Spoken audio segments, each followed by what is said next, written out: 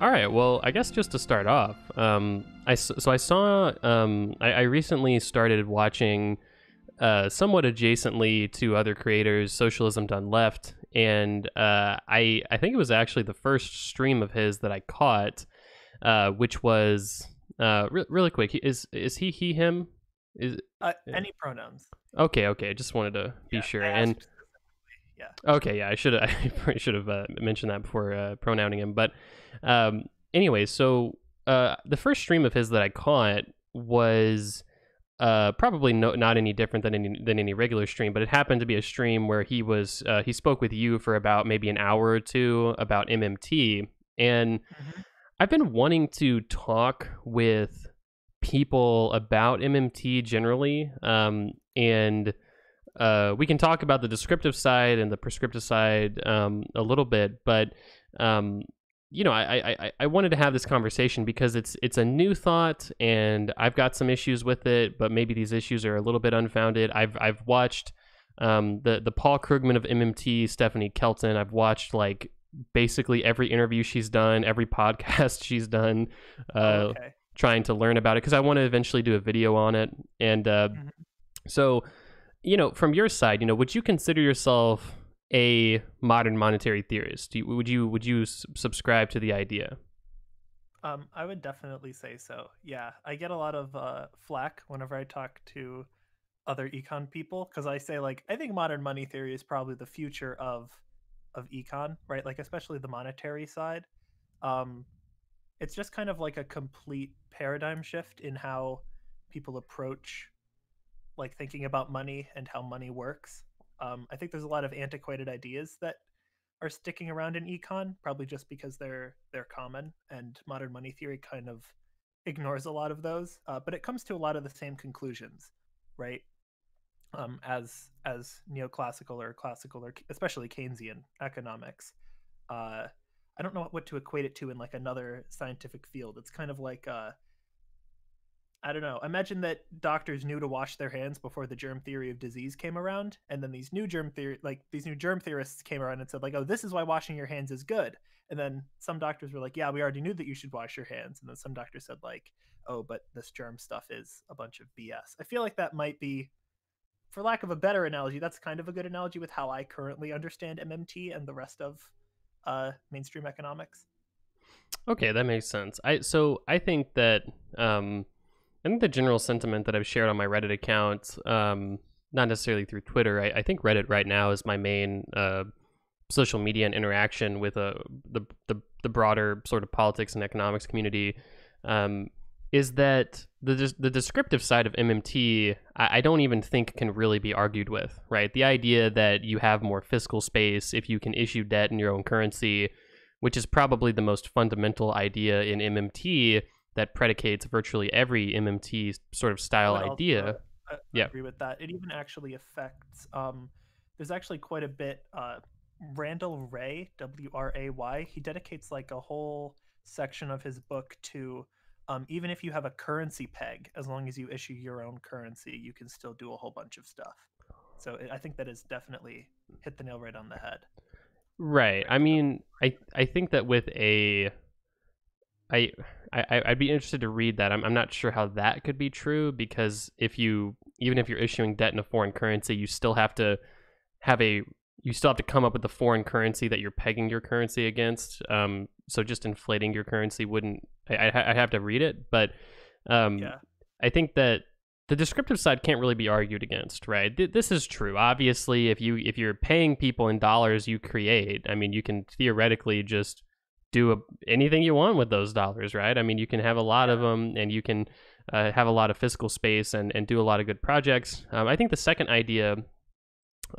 order idea, which is that if you've got productive capacity in the economy, then it's not necessarily the case that uh, deficits would lead to inflation, which is reasonable as well. Obviously, if you two things, if you print $1 trillion and give it to yeah, think of a well-developed industry. You give it to like the utility industry. Well, they probably don't have a lot of space to really like just double the amount of electricity distribution centers because I mean we've already got the capacity, so you're probably Yeah. just wasting money, and that's where inflation can come from.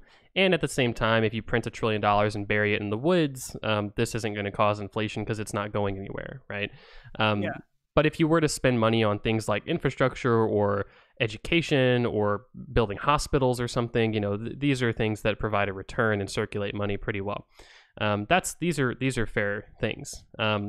The descriptive side is reasonable, but the prescriptive side is where I kind of totally lose. You just I get lost on MMT, right? Not that I don't understand it, I just don't seem to agree with the descriptive side in general. And Like so any how? any policy recommendations, you mean? Like stuff like that. Well, Kind of like right, okay. yeah. I mean, I think that the main things are that if you like the idea, the descriptive side of MMT, I don't think is new. I think that they're accepted ideas that are being repackaged to form the prescriptions of MMT, which are controversial. However, even the prescription, which is like, hey, deficit spending on productive things doesn't necessarily cause inflation, and it's not necessarily unsustainable if it's in your own currency. Even that is a relatively accepted idea in economics. I don't think there's many economists who disagree with the idea of like productive deficit spending. But with Kelton's idea of managing inflation through the fiscal state and perpetually keeping interest rates to zero, and essentially removing the central government's, the monetary system's role in controlling prices. This is where I get lost on MMT. I can't. I just can't see how that would end up going well. But maybe you can speak to that. Okay. I'm not too familiar with what Kelton argues. Just a lot. I'm just I guess I want to speak first to the fact that these are kind of old ideas. So that's definitely true. There's this old economist called, I believe his name is Michael Innes, Innes, uh, and he kind of put forward this idea of like a lot of the ideas. I think it's called the credit and state theory of money or something. Um, and so I don't think that anything in modern monetary is necessarily true. From what I understand, it's called modern money theory because it's kind of the most current uh, set of theories that we have evidence for, like that this is how it works, right? Like you said, there's not really a lot of arguing with the descriptive side of modern money theory. I think that it's probably not the best named thing out there. Uh, so what's like the specific policy by Kelton that you had an issue with? Well, Like that the you keep interest rates really low. right. So the main prescription of MMT based on the descriptive side is that we should manage inflation through the fiscal state. That we shouldn't like it's an inefficient way to manage prices through the Federal Reserve. And that Okay. the fiscal state is a better mechanism, basically because of that productive capacity, because of targeted fiscal deficits to manage inflation. This is where I think putting Congress in charge of managing prices just seems like such a disastrously terrible policy. What, you don't think the federal government is one of the most flexible and efficient bodies on the face of the earth? Well, not the Congress. I mean, the Federal Reserve is extremely flexible and efficient, and that's why I like it. But I the I mean, the Congress, I yeah. mean, goodness. I think that yeah, so like if we were to design, if economists could design a country from the ground up, and you disregard Pinochet's Chile, which is, kind of a time when that happened for the worse. If they could have like this board in charge of fiscal spending and taxation that could be as dynamic and responsive as the Federal Reserve, I think that Kelton kind of hits the nail on the head there. I think the problem with the way that the Fed manages inflation is it kind of treats inflation, and this is also how many economists and even the general public think about inflation, as something that just happens to the entire economy as a whole, when really inflation is just the change in any price level, right? Like we use I believe the Fed uses the PCE, or the, oh god, personal consumption expenditures, I believe, or they may use the consumer price index. I forget which one. And this is just like an aggregated bundle that they keep track of the price of. But that's not the entire economy, right? And that's you also could have a bunch of changes within that index and still have the same value. So there could be inflation in some areas of the economy, certain goods. Um, I'm having to try to not slip into like leftist terminology here. I've been talking with leftists for like a long time. I'm trying to use like economic terms here. If I use the word commodity, know that I mean it in like a Marxist sense, right? Yeah, no Uh, worries. okay. So I think if you're looking at the economy as uh, a way that, yeah, it is just a bunch of individual goods and they each face their own type of inflation, then it does make sense because the Federal Reserve can really only increase they can increase the monetary supply, but only in kind of these weird areas of the economy or the economy as a whole, which really doesn't impact inflation all that much. Let me explain. So, like, if you've got too much money in the sector, like in making houses, right? If you got much money there, it's not like the Fed can step in and impose higher interest rates just on the housing market and curb inflation there. That's just not within their capacity, right? Like they might be able to do something really finagling, but they also like to seem independent and hands off. So they're definitely limited in some ways. Whereas if the if Congress, right, in its infinite wisdom, were somehow able to go in, they're much more capable of going directly into the housing market and putting a tax, which modern money theory just views as the deletion of money. So I think that if you look at it from that aspect, where you can, as the federal government and not the Federal Reserve, go in and create money in certain areas and delete money in other areas, that's kind of really what inflation is, right? Like it's a per good or per service phenomena that you could also say kind of happens to the whole economy. So yeah, again, Congress may not be the most effectively capable of doing that, but in theory, they'd be much more capable than the central bank. Right, and I think that's something that I spoke to on Reddit and more broadly, which is the idea that like even in my thought, like if I was talking to Dr. Kelton about this, I think my response would essentially be that even if it could be provably shown, like causally, experimentally, definitively, no argument shown that it could be more efficient, theoretically, to have the fiscal state manage the inflation of the economy. There's another axis that's not being taken into account, which is the political axis, right? Like even if it's more efficient for Congress, like the benevolent, economically long term thinking Congress in this fantasy world to manage inflation. Well, I mean, it's so precarious, right? I mean, putting elected officials in charge of inflation. I mean, we've run that experiment before, and it doesn't ever seem to work out. Uh, the stagflation Okay. pre 1979. Many other governments that have seriously struggled when they don't have independent monetary systems.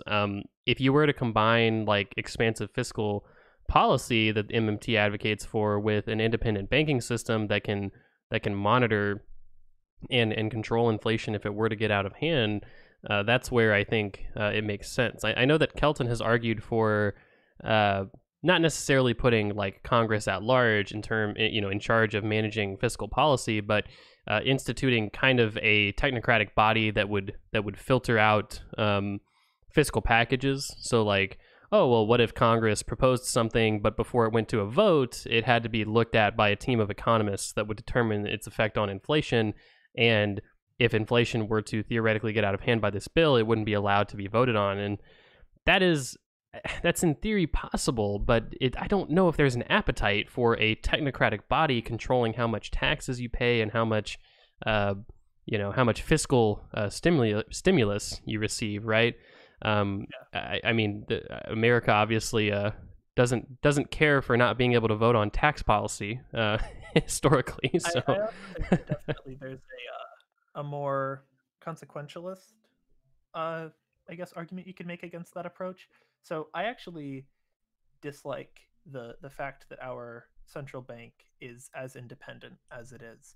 I know that it's like supposedly good for controlling inflation and all of this other stuff, but you've kind of got these people that you're basically just trusting to be benevolent dictators for however many years that they're sitting on the post, right? Like it used to be banks that had a say in who the members of this was. And so they're definitely not going to have the public's best interests at hand. They're going to have their own best interests, right, as in the forefront of their mind. And yeah, like it generally so happens that the economy doing well is also in the best interest of them, but this isn't always the case. So I think if you look at the U.S. Congress right now and how we elect stuff, I would probably agree that it's probably not the best body to put in charge of, you know, maybe the kind of stuff that a modern money theorist would want them to be in charge of. But I think it is better than, say, like putting the currently like basically unelected body that is the Federal Reserve in charge of it. So uh, I do have a background in poli sci. I don't have a degree in it because I don't know, college, right? It's a scam.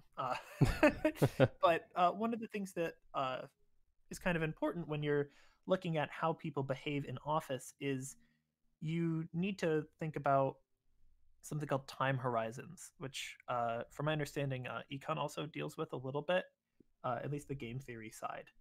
So political parties have longer time horizons than individual candidates do, right? They're just around for a lot longer, right? They're going to compete in elections for longer than individual candidates are, and so they can focus on goals that are longer term than candidates do. And in the US, we have very candidate focused elections. So whenever an economist says, like, oh, the US Congress, they're always short term, they're always worried about getting reelected. I'm like, okay, yes, that's true, right? But in the US, our elections are very candidate focused. When you look at some of these other countries that have like political parties as an official part of the election system, right? Like where you go in and you pick the party that you want to vote for, or you rank your parties, right?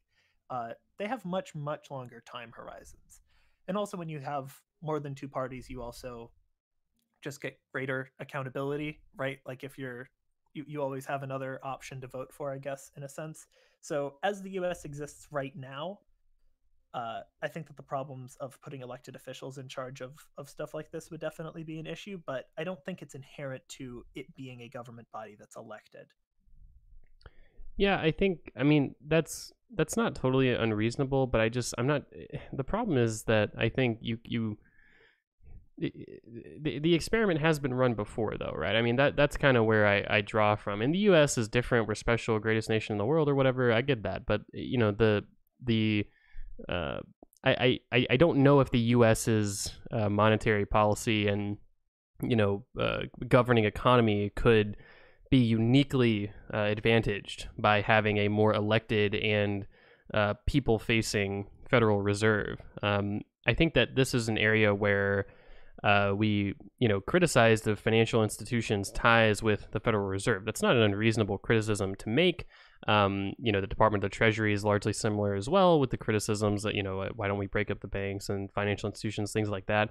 But I'm not sure if the answer is making these positions more people facing, or to simply reform the sort of mechanisms by which their membership is selected through a representative system. I mean, currently the members of the FOMC, and the chair of the Federal Reserve are obviously nominated by the democratically elected president, appointed by the democratically elected U.S. Senate.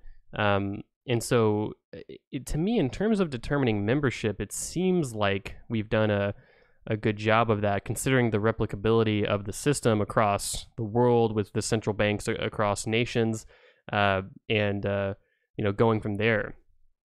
People have even Okay. argued for, like with the Supreme Court, even a more technocratic selection process where the president only selects, kind of like how they do, I believe, the UK does this, where the judge membership is selected not by the executive, but by a committee of lawyers who filter out applicants. And people have argued for the same thing, for judges here, to actually make them more independent from the political process, not less.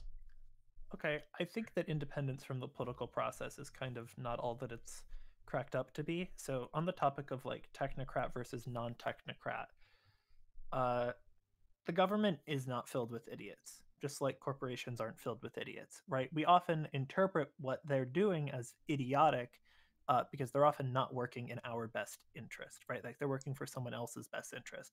So when you look at, say, like as my one poli sci professor likes to call them, the Nordic wonder economies, because I guess it's so crazy that if you just, do what the researchers tell you, that your country starts working out better. It's a miracle.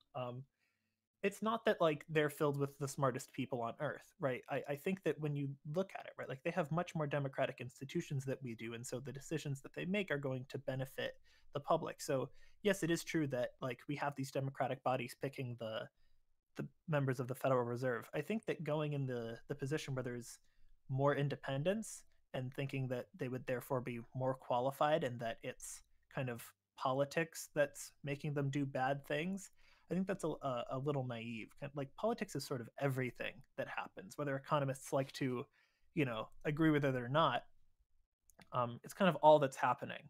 And speaking to the Supreme Court used to not have its kind of position of supremacy.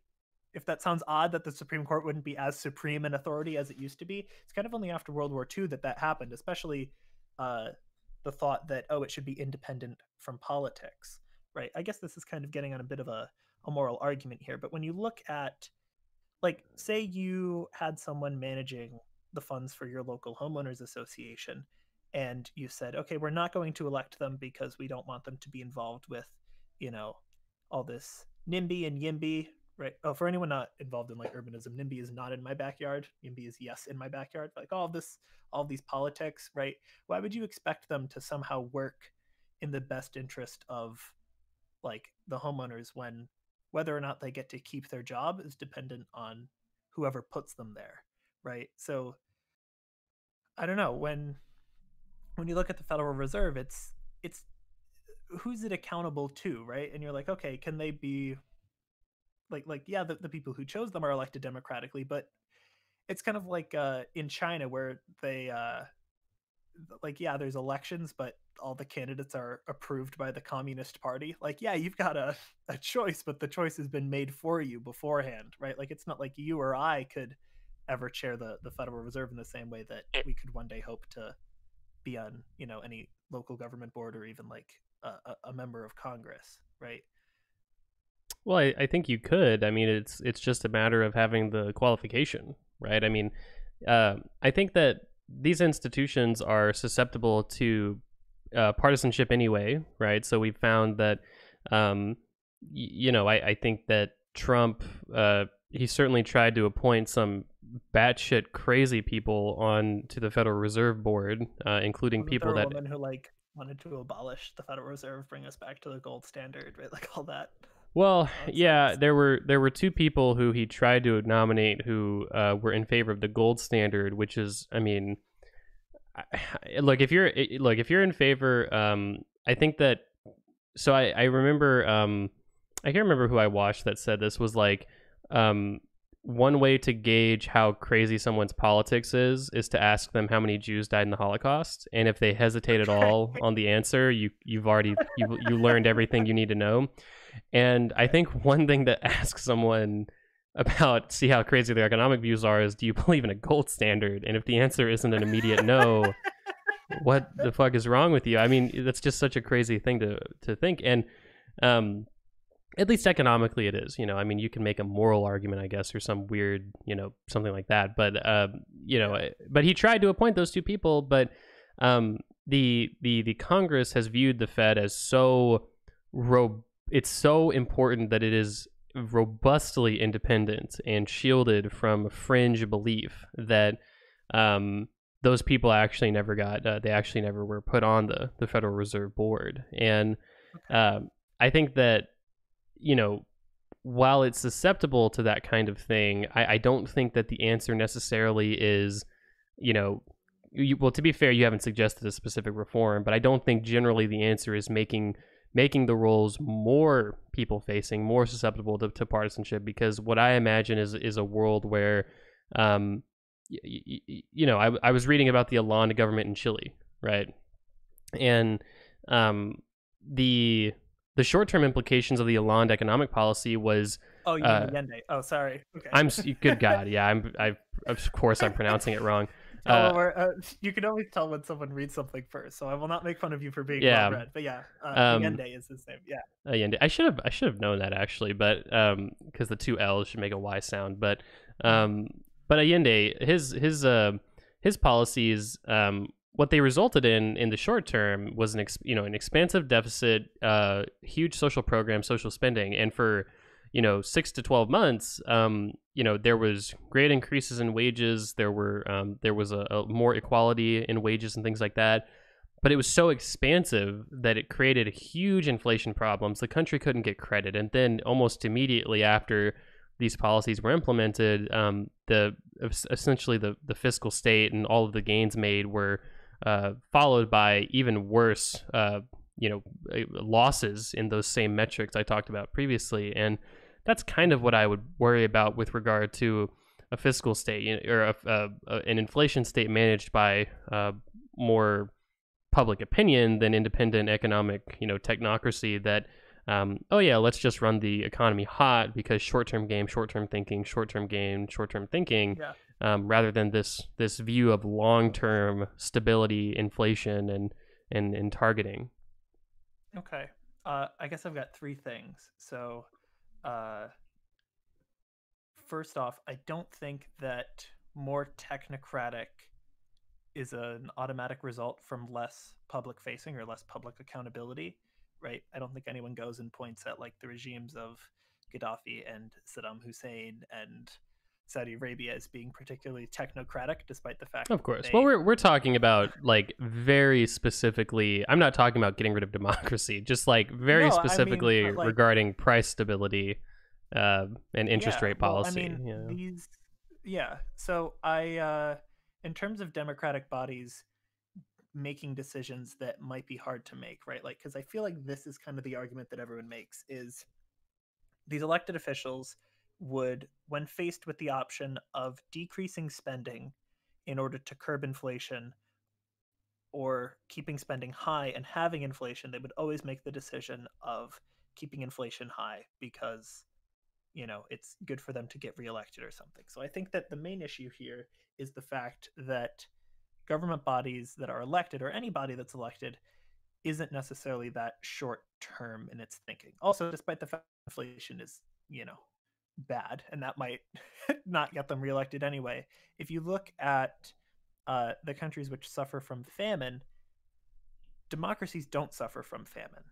And famines usually require like substantive amounts of wealth redistribution, which, like, if it's meant to be politically unpopular to do something like that, well, it's supposedly these less democratic bodies that are outside of politics that should have an easier time of doing something like that. Yet it's only democracies that don't suffer from famine, right? So when these actual hard decisions need to be made, it turns out that, okay, yeah, people just do make the decisions that make the people who got them into the place that they are happy, right? So the Federal Reserve right now, Right. it might be doing its job perfectly fine, but I think it's just a little bit of a coincidence that the well-being of the people who got them there also coincides with the well-being of everybody. Now, I think that we should just like elect the members of the Federal Reserve? Probably not. There is a lot of technical knowledge that goes in there, but in the same way that we don't elect the members of the cabinet, and those are more technocratic positions, uh, I think that it should probably be along the same lines where there's more accountability. From my understanding right now, once you're on the board of directors of the Federal Reserve or any position like the FOMC or anything, you're kind of just there until your term runs out.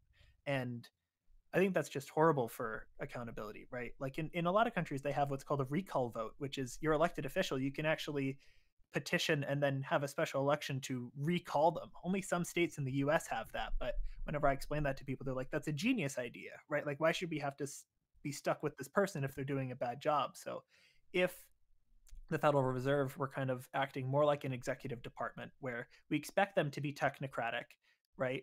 Like, we don't elect all these people who we want to have specialized knowledge, but we expect them to be able to be accountable to the people, right? I think that that would probably be the better way of going about it. But if you want to talk about modern money theory, unless I don't know the philosophy for how Well, no, I government mean should be run, but it's a core component really of MMT's I guess. prescriptive Yeah. side, which was that really the fiscal state should manage inflation, and you know I think that to round out this discussion, what I would say is that the discussion on the independence of the Fed, I would say that Hmm. it reminds me of a special that I heard from John Oliver, and he did it on Okay.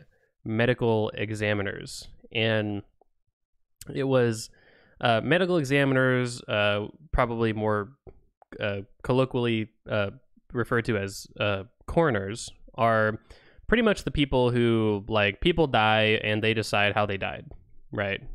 You know, the Right. we've all seen the CSI, like, body on the table and the guy's like, oh, look at this bullet that I just whatever kind of thing, right? And Oh, okay. I didn't know that they had a euphemistic term. I don't know why people do this, and like gravedigger, call yourself an undertaker, my guy, right? Like I'd wear that with a badge of pride. I'd get it yeah, tattooed across my chest. but you know, you die and a medical examiner you know, determines the cause of death basically, and this is Yeah. very important for criminal cases because if you were murdered or stabbed or found dead, then how you Hmm. died kind of can help frame the investigation and the outcomes of an investigation. And what John Oliver pointed out was that um, I can't remember the distinction. I think it was that medical examiners are trained doctors, but coroners, even though they do the same thing, coroners are actually elected officials, Oh, right? okay, interesting. And it's There's a like, difference. yeah, and it's like, well, what the fuck? Like, why do why Why to electing be the elected to that coroner? position? Like, yeah, Yeah. Okay. like what are we gonna elect the guy who designs the bridge next? Like, no, like you have to have like you have to have like a very technical expertise for this position. You have to be a Yeah. doctor. You know what the hell? Like, I think okay, yeah. So this is a big thing. I think that I've had this argument with people before actually. Um, so elections don't ensure that the most qualified person gets into the position. They just ensure that the person in a position of power answers to the public, right? So should we elect a coroner? Uh, I would probably say probably no. not.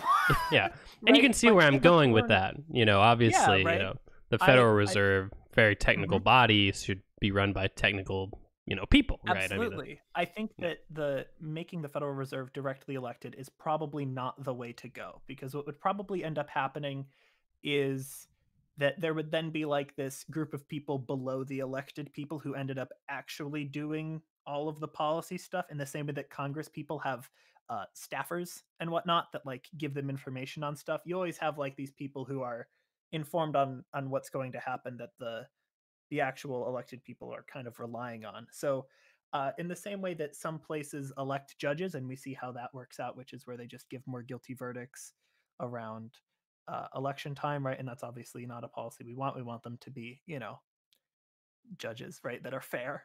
I think that just having the judge be someone who is appointed from on high for all eternity, right? Like you're still going to have this issue where you're going to get judges making probably bad decisions. And now what do you do? They're not accountable to everyone. So you want a technocrat who is also accountable to the right people, right? Like as I said, governments aren't stupid, right?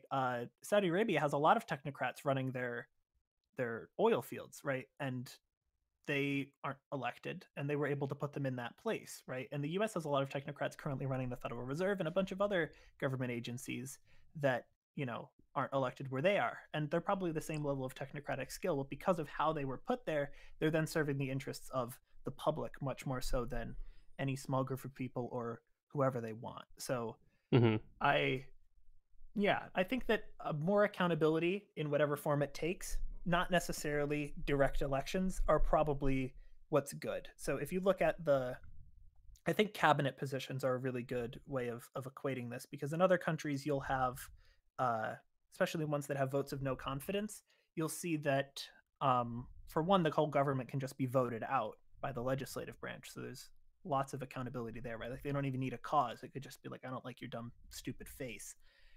Actually, fun Right. fact in Star Wars, Queen Amidala calls for a vote of no confidence, and that's the nerdiest thing. Every time I watch the prequels, I'm always like, "Oh my god, I know what that means!" Right? Nice. Like, yeah, right.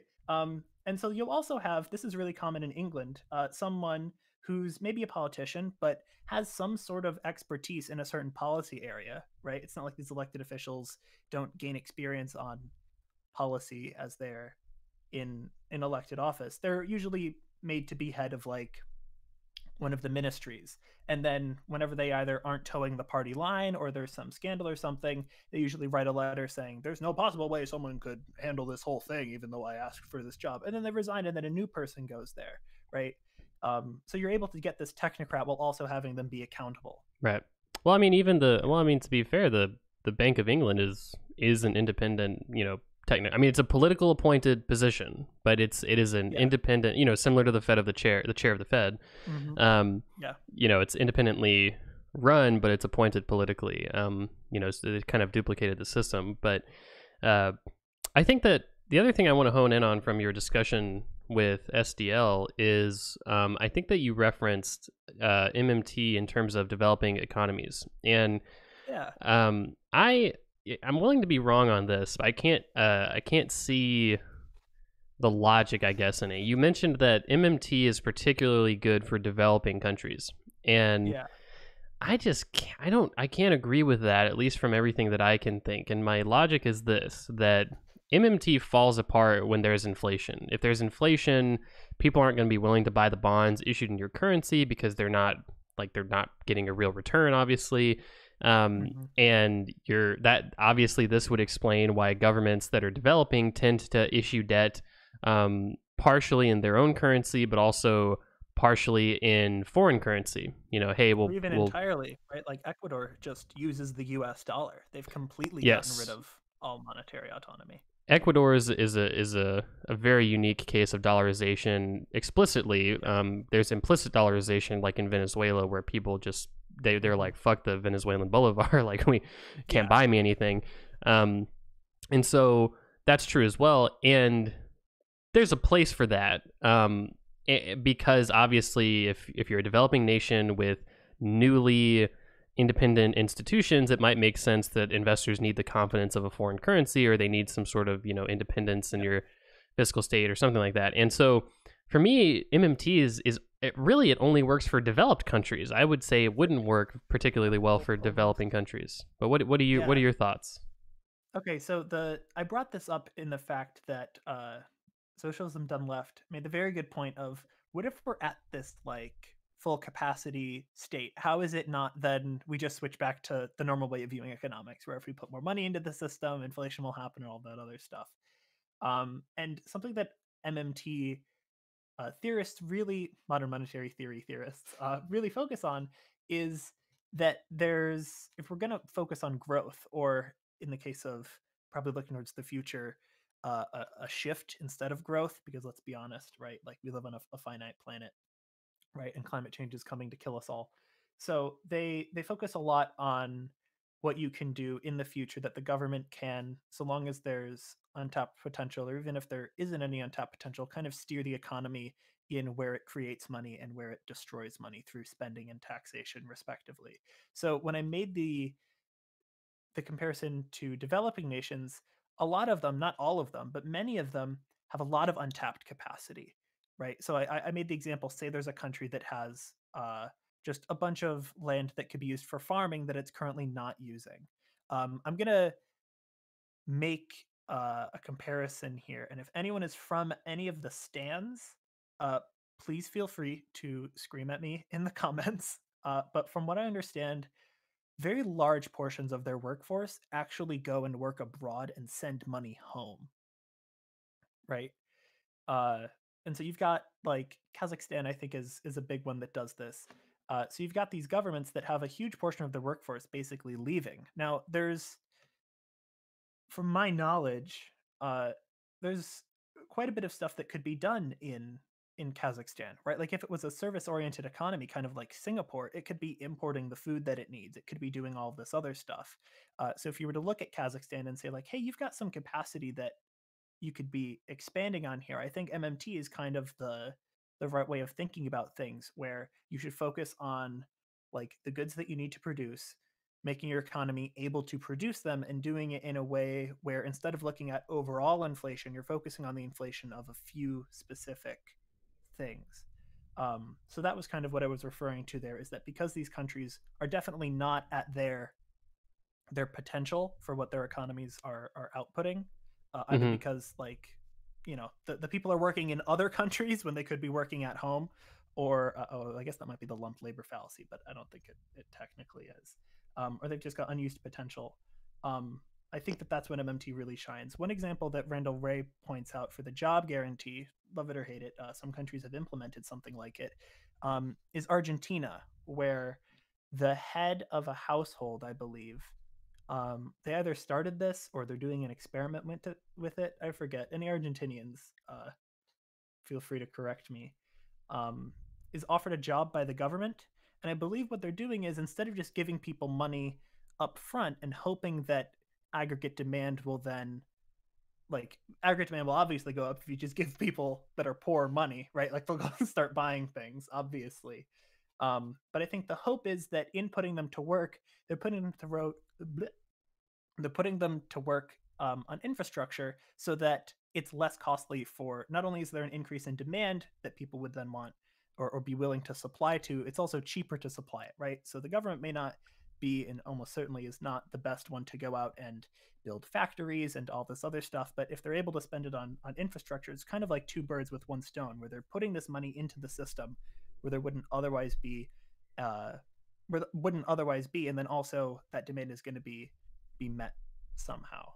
Right. that actually makes a ton of sense, and I think it does alter my view on that statement. Unfortunately, it wasn't expounded upon a ton in that conversation like it was just now. But that does make sense. I guess that Okay. the trouble with, I guess that the tough part with developing nations is often the institutional strength and the like where the money is going towards, right? So, Mm-hmm. if it's going towards building housing, if it's going towards expanding education and healthcare access, and things that we might not think about in the U.S., like running water or electricity, So this unless is you're in, like, let's be real here. I make the joke that the U.S. is kind of like a third world country in disguise, right? Like when you look at all of our failing infrastructure, that's like fair. for a No, lot of people, it is. yeah, but I mean, everybody pretty much has electricity, and like we have running water in America. Maybe not everywhere it's clean, to be fair, Yeah. but No, but I know it's what you mean, right? Like but the it's running. infrastructure exists. Yeah. Yeah. Um, The life of an economist, right? It's kind of right, like, look, see, right. it's technically right?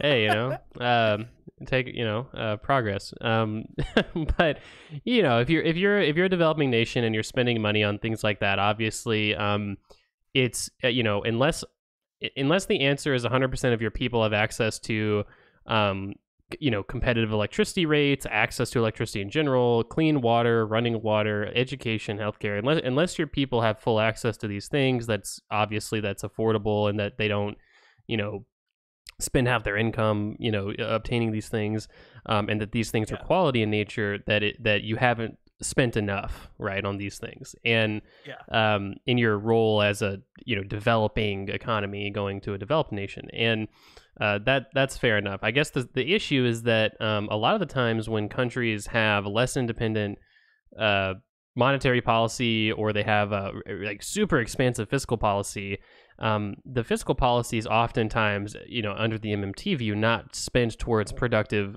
capacity, Hmm. right? And we can look Yeah. at, No, um, this is kind of like yeah. the wrench that goes into everything. One of the big reasons that they advocate for a job guarantee is specifically because if you just give people money, the aggregate demand will go up, but it's almost certainly cheaper for people to import goods instead of build them locally. And so then, especially if you have a currency peg that's threatening on the peg, it's like there's a lot of problems, as I like to say, that come along with that problems. Yeah. Well, yeah. I mean, I was gonna say we can look at things like Venezuela or Ecuador, where the one of the issues that these countries had, they had very similar governing economies. One was just more extreme than the other.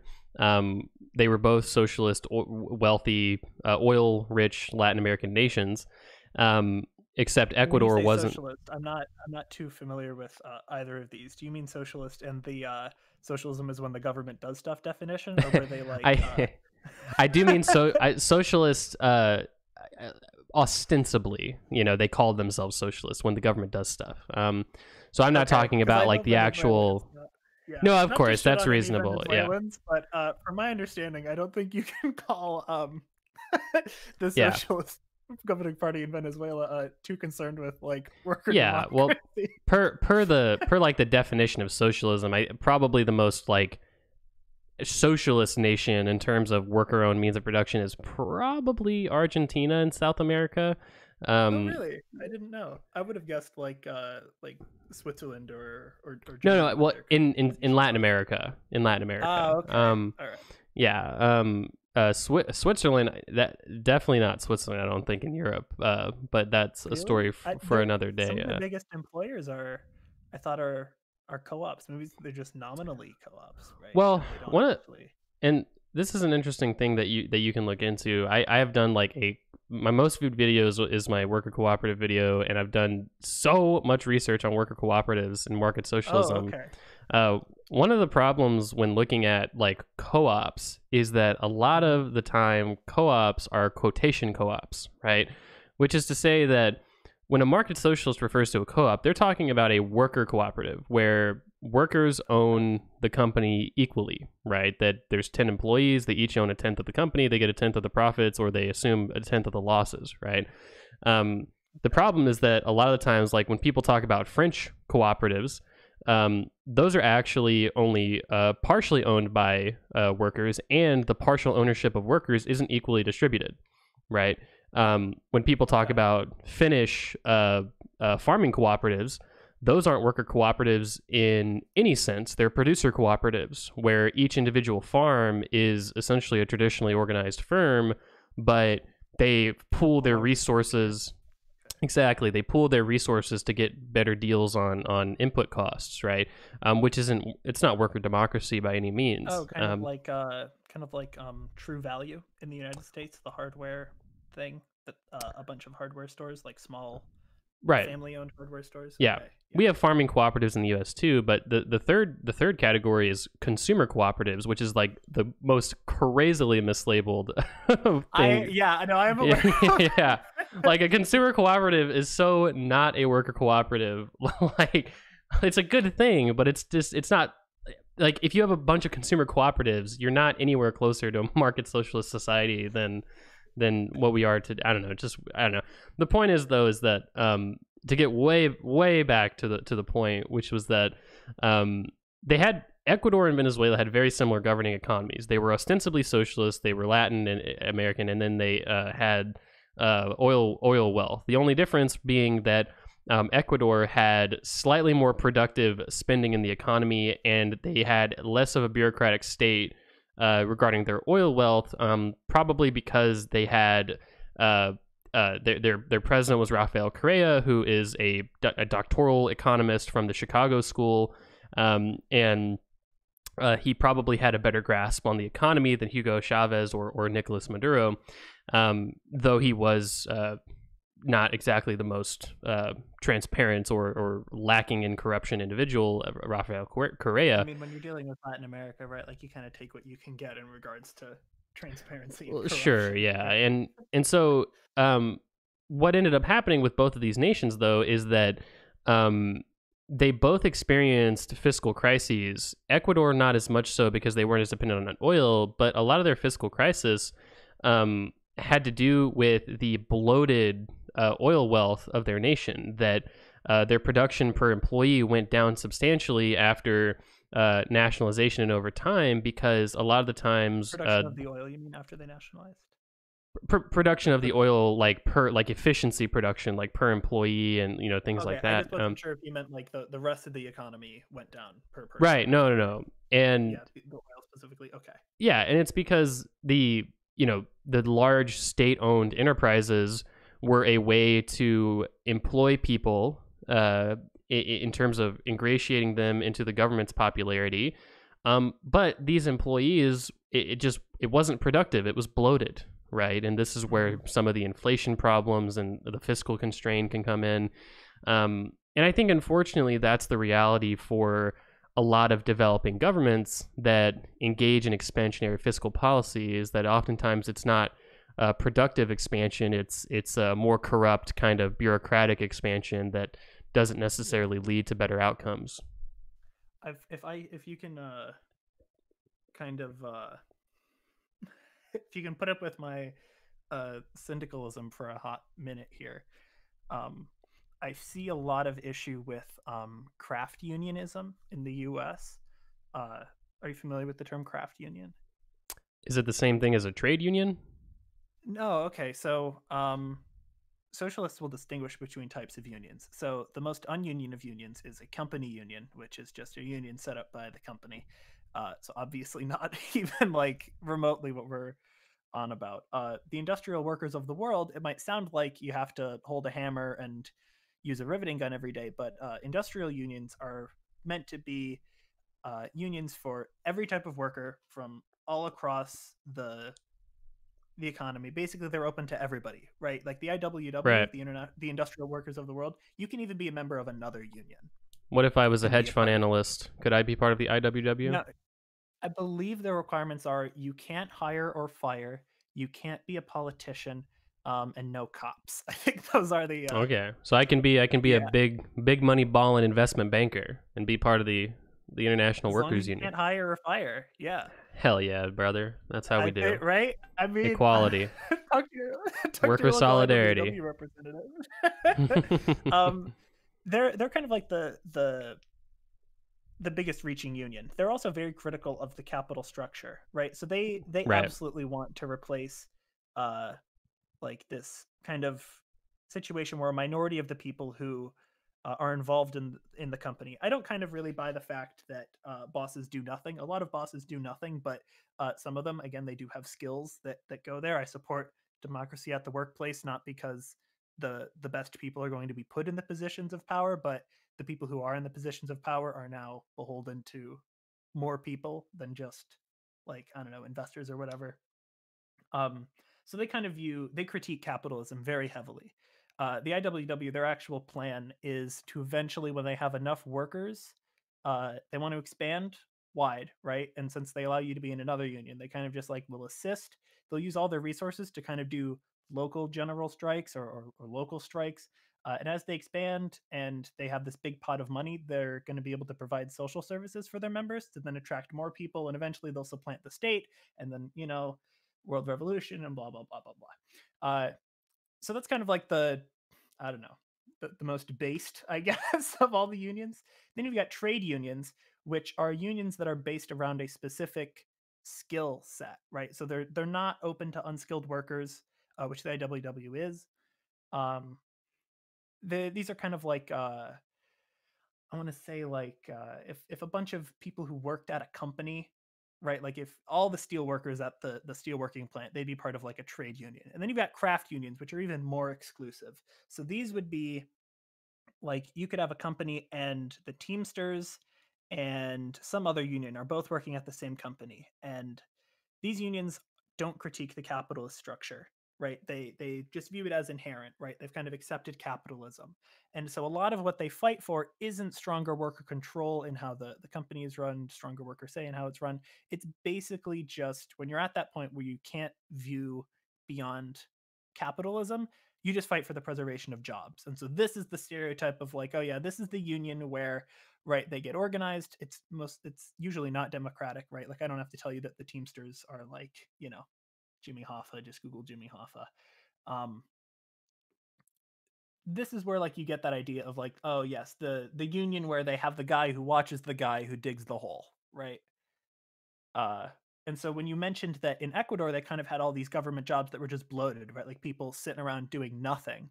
I kind of view that as very much in a similar way, right? Like even though it was the state operating this, I would say that it's probably more equatable to state capitalism in that like did these workers get a say in how it was run? Because some nationalization efforts uh, that have been more on the democratic side have been more successful in increasing production, right? Sorry for the stuttering there. I believe when the UK nationalized its coal industry, and I could be wrong, uh, it was a fair bit democratic and production increased afterwards, right?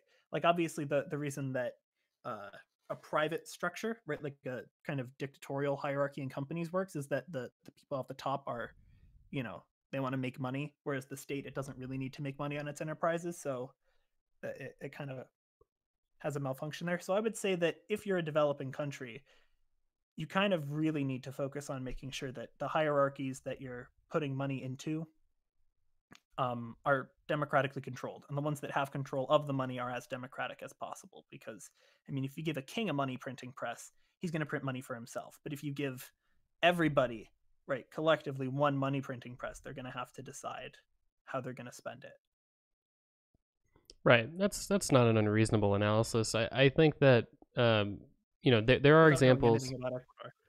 No, I understand. Well, I mean, I could see the possibility that nationalization can result in more efficient access to resources. I mean, the best example would be the single payer healthcare system versus the system we have in America, like a single payer system where hospitals are mostly state run and that you have the government as the insurance provider would certainly Yeah. be more effective at extending access and affordable access to healthcare Mm-hmm. than what we have today.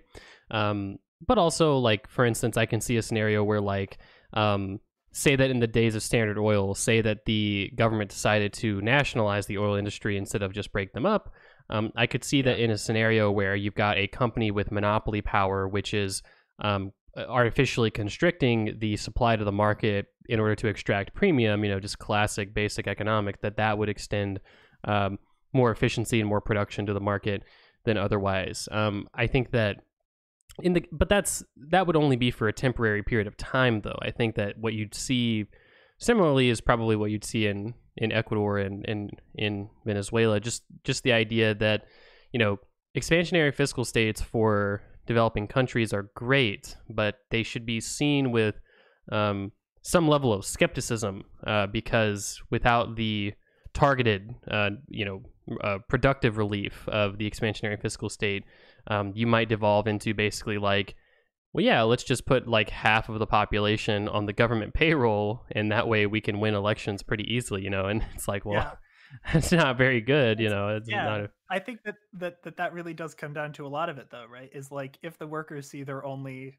viable place of employ as being part of the state, right? Like, why would they ever? My Republican dad complains about this a lot.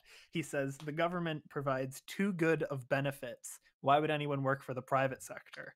And I say, like, sounds like the private sector needs to up their game a little bit. Um, and he gets a little upset, right? He's like, too many people work for the government. And I'm like, well, right. if you had a choice between like working for the local Sounds a city little council, jealous. right? Yeah, he does sound a little jealous, right? Go work at the Um, post office, Dad. Jeez. yeah. And so I told him, I'm like, okay, Dad, well, like, consider the benefits of working for like the local government or even the federal government, right?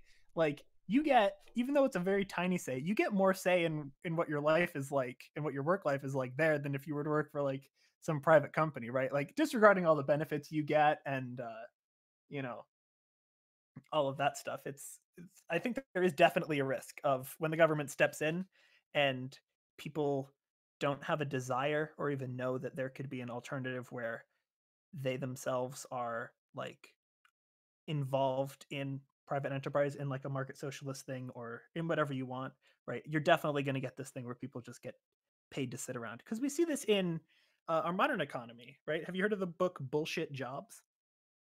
I have heard of it. Yeah. Okay. So this is a great read. David Graeber is not an economist, the author who wrote it. He is an anthropologist. So don't expect some Wow. So why should empirical I stuff. even give a fuck about what he Yeah. Oh, thinks? actually. Okay. uh, you should because he's a cool guy. All right, that's And fair. he died. Yeah, no, he actually recently died, which is unfortunate. And I think his wife or domestic partner or girlfriend or whatever said like the circumstances of his death were not suspicious. And I'm like, I didn't think anyone suspected there to be any foul play until you said that out loud, lady. Good Like, God.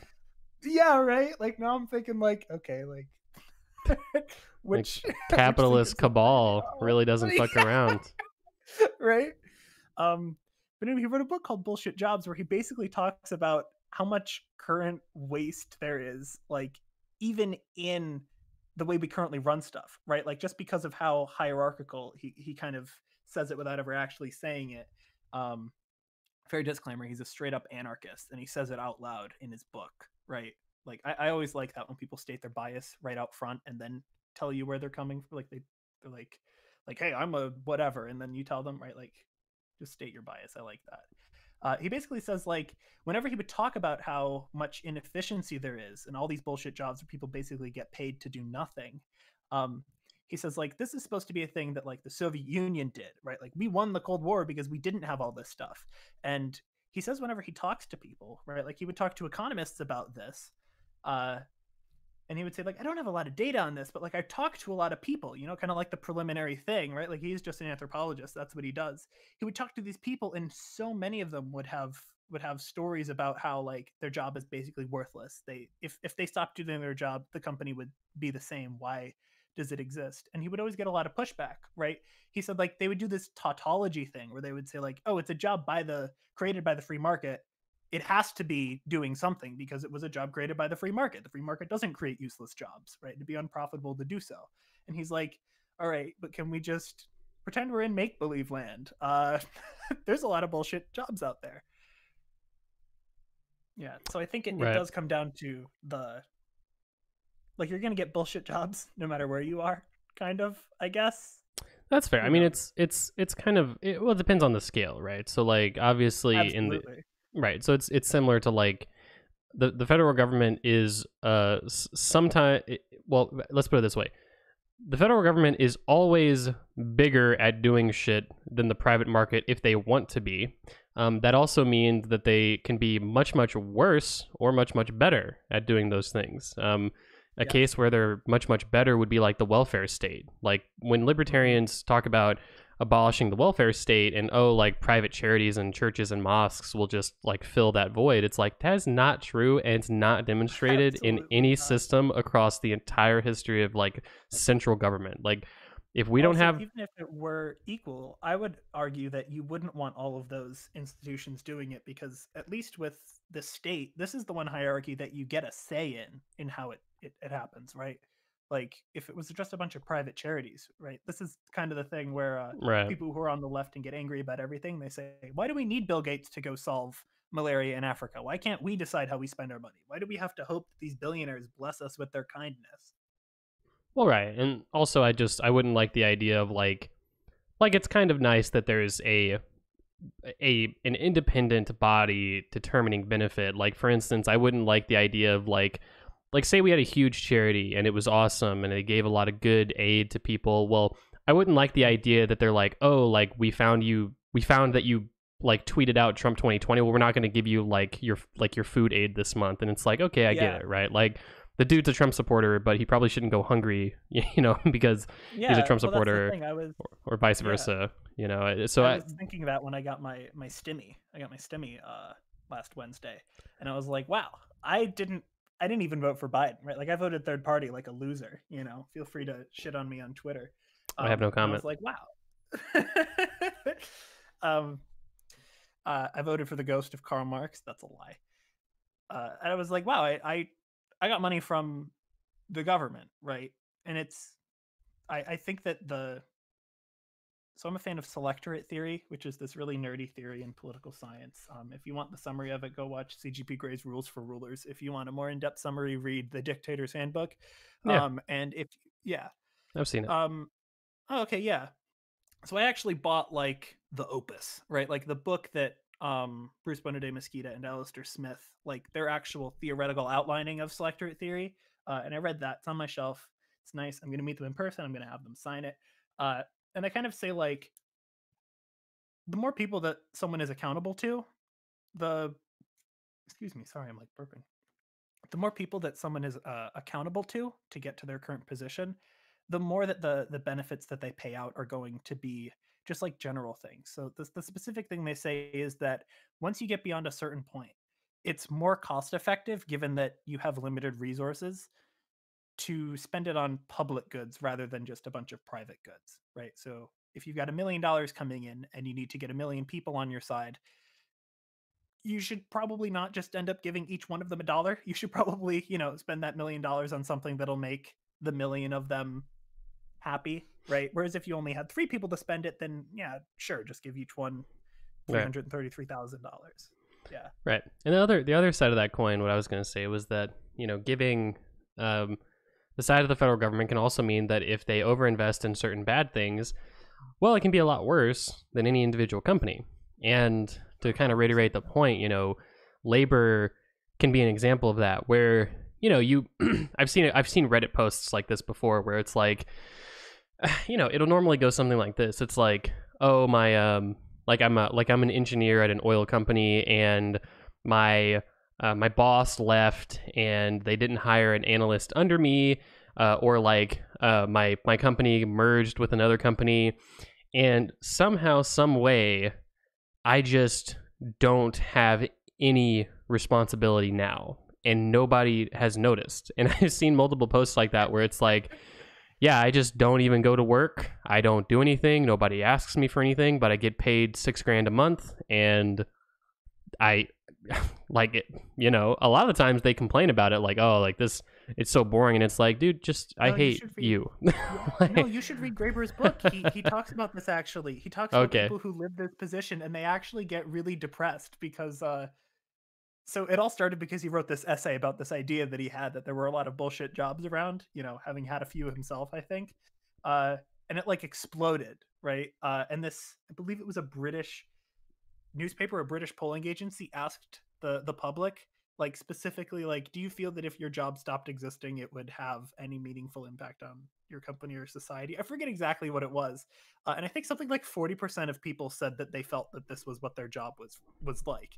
And he said, like, this isn't just people who actually sit around and do nothing and get paid for it, right? Like, this is some people who, like, there was one where this woman worked at a senior citizen home, and her boss was like really keen on her going and having every resident in the whole thing fill out these surveys at the end of each week about like all this stuff. And she said, I would have them do all these surveys, they would get put into a folder and stuck in a filing cabinet and never touched, right? Like, why is there right. seemingly all No, that's fair. That's fair. But I think that the reason a lot of people in the UK would say that, like, I would say the same thing, right? And I wouldn't say that because my job isn't meaningful. I would say it because, well, my job is meaningful, but I can also be replaced. And also at the same time, there are people at my company who can do what I do, but at the same time, uh, like, I provide a lot of relief for them. For instance, like, the CFO can run the accounting books, but there's a reason that the CFO does not run the accounting books, because they're doing other things, right?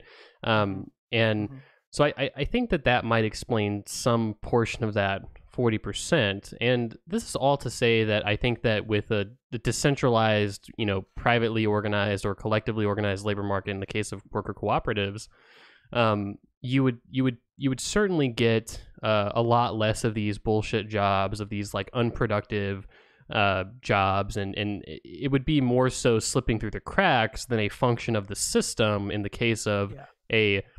an expansionist developing country just putting people on the payroll to turn a wrench once an hour, Yeah. and it's just not very productive, right? These are very different things at very different scales. Mm-hmm. I mean, so I guess I'll get canceled by the current online left, but I like people who work hard, right? Call me old fashioned. Go fuck Um, yourself.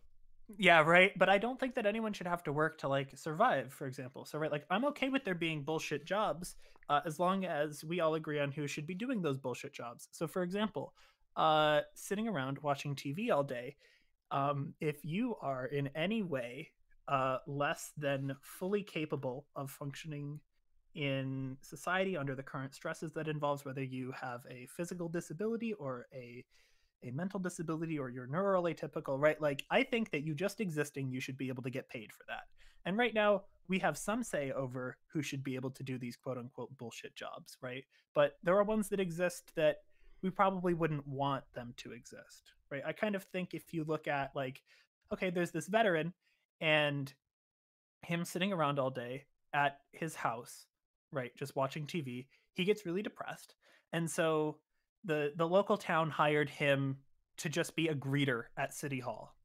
I'm like, obviously that's a bullshit job, but I'd personally be okay with that, right? Like, if he's going to get the benefit anyway, I'm fine if like I would vote for a yes on that. But right now you have all these Right. bullshit jobs where we don't actually get to decide what they are, right? Like you kind of said this Right. before, is like the bullshit jobs, they're they're an inherent part of the system in the way that we have them now. But we also have like welfare recipients and whatnot that are also inherent to our system, right? It's kind of like there's always going to be some bullshit, but Right. it's going to manifest itself in different ways, I Right. guess. Yeah. Exactly. And I think it's one of the reasons that like I'm not sold on a UBI versus a negative income tax, but in the UBI experiments that have been done, it doesn't seem to be the Mhm. case that people just fuck off and don't work anymore. It seems that rather what you're doing when you provide some basic assistance to people or a basic sort of backup in the form of a state funded basic assistance program,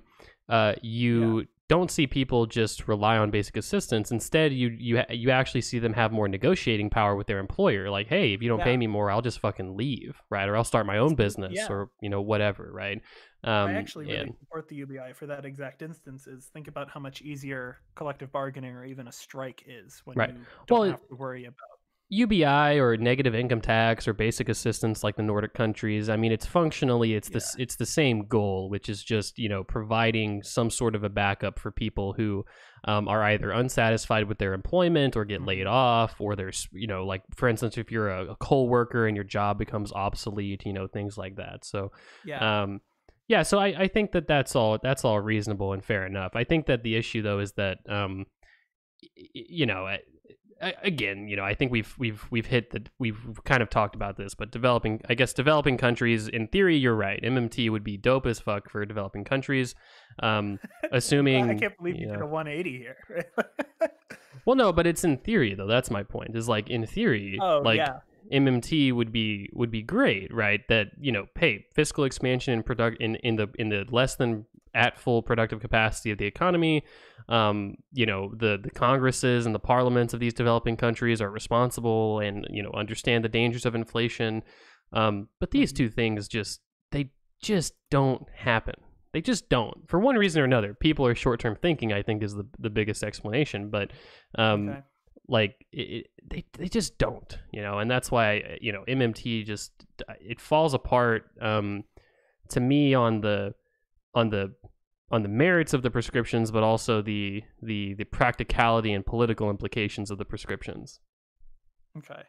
I think that if you're really concerned about that, which I think you should be, right? I don't think that you need to have the government taking a very active role in the economy if the like you can let me see how I can do this. So you've got automatic stabilizers, right? Like progressive income taxes and unemployment benefits are the go-to example where just as the economy starts heading into a recession, tax revenue for the government is going to start going down and benefits to poor people are going to start going up. So an MMTer would say like, okay, remember that this isn't a transfer of money. This is just deleting money in some places and creating it in others. And as a recession is happening, we're deleting less money and we're putting more money in. So just that system itself is kind of an MMT system. So if you wanted to get uh, an implementation, I guess, of like, say you're a developing nation and you're very worried about corruption. I don't know how you got to be in this decision making position, right? Where you can, not have to worry about corruption. But say you're there, right? You could implement stuff that are kind of like automatic stabilizers, but slightly more robustly in order to prevent those kinds of issues, right? Like the job guarantee, you'll often hear it called an employer of last resort. And I believe Randall Ray in his book argues that it should be slightly below the minimum wage. I could be wrong. That way, it is kind of like you'll only go here if there's nothing else left in the private sector, and you're employed for a specific amount of time, and then you're kind of kicked off and you go back to the economy, right? So I think that that's probably a much better way of doing it because even if it is just ending up being like a cash transfer for a certain amount of time, you kind of avoid a little bit of the. Yeah, I think I just convinced myself that I'm not a fan of the job guarantee. I'm more a fan of cash transfers. But again, it depends on the country. That's fair enough. I mean, I think that kind of exhausts the scope of the conversation. Unless there's anything else you wanted to bring up. I have a cool source to send you. So this was a The study, World I Bank. believe. What are you, a capitalist A shill, dude? capitalist. Yeah. So here, Jeez, actually, dude. this is this is really good. This was, I forget what they did. They looked at the effect of cash transfers on consumption of temptation goods, right? Like they gave free money to poor people in Africa, and they were like shocked that they spent it on like food for their families and housing and business startups instead of like crack cocaine. And I'm like, yeah, who would have guessed that? Right. Yeah, it was just something you mentioned earlier. Oh yeah, I mean, I think that that's kind of like that's another one of those weird, like, it's one of those conjecture type criticisms of things like the UBI where, like, again, there are reasonable criticisms of the UBI, but an unreasonable criticism is like, oh, people are just going to spend it on drugs. And it's like, Yeah. okay, but number one, like, I don't think that that's true, but even if some people are like, I'm so addicted to heroin, I'm going to set up a bank account and get my UBI and spend $1,000 a month on heroin or something. It's like, maybe that person does exist, like in a, you know, in a program with 200, 300 million people who are participating. Yeah, there's probably some people doing that, but you have to weigh that against the net benefit of like potentially millions of people being lifted out of poverty, being given, 100%. you know, more negotiating power for their wages, things like that. I mean, I always say this when it comes to government programs, right? And I think this applies to everything, even if you're concerned about the corruption problems that could happen or the bullshit job creation that could happen from using MMT to just like pump money into the economy. You're always going to have error on your government policy, right? Either it's not going to cover enough of what you want it to, or it's going to go too far. And I equate it to, you're about to drive over a bridge. Would you rather the engineer designed it to go above its capacity or to be slightly below its capacity? right. Right. Yeah. So as you said, like, even if there is this guy who's, you know, taking government money and giving it to his local drug dealer to buy heroin, I think if you look on the whole, right, the argument shouldn't be that, oh, some of these people exist. It should be, is that really as big of a problem that it outweighs the other benefits here?